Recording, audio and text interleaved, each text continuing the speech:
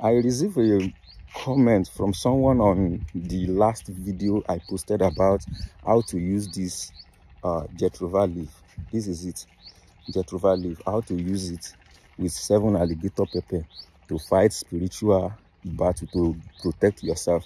And this woman or man said I should try to do the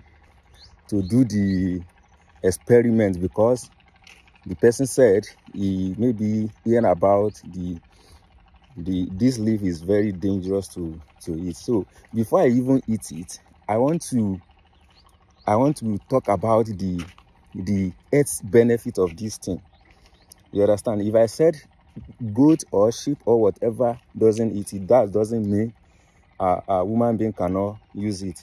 Do you know that when you have something like this, you know, some even I also have it, when you have white rashes, or I don't know what they call it, maybe uterial sauce or whatever. So when you have it on your tongue, do you know that the water coming from this thing, when you are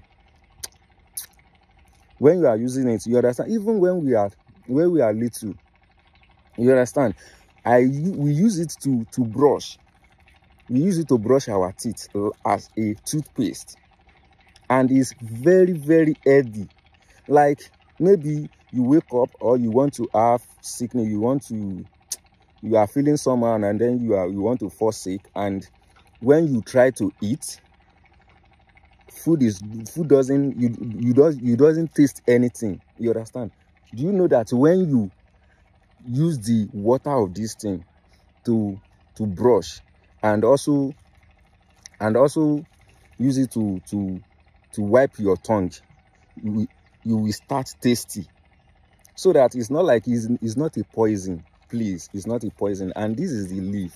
This is the leaf. I say you should eat it.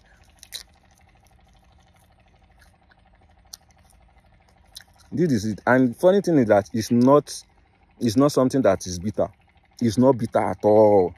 It's not bitter at all. It's just like maybe you are eating something you have been eating before. It's not bitter, it's not sweet, it's just like a water. So don't think that maybe is a something. When you have, if you have, this thing is not bitter at all. So when you have cough, if you have cough, that cough is disturbing you a lot, those people that know this thing will know what I'm talking about.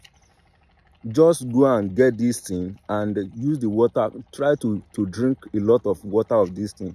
It will relieve you 100%. So you can see,